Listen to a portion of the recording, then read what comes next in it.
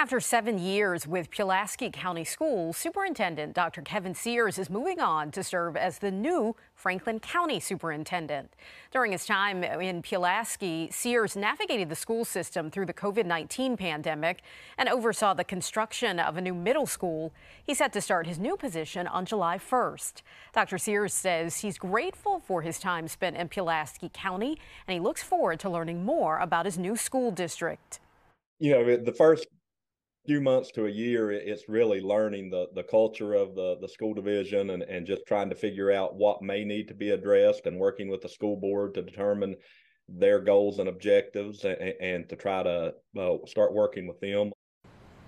The Pulaski County School Board says they immediately have started the process of finding a new superintendent.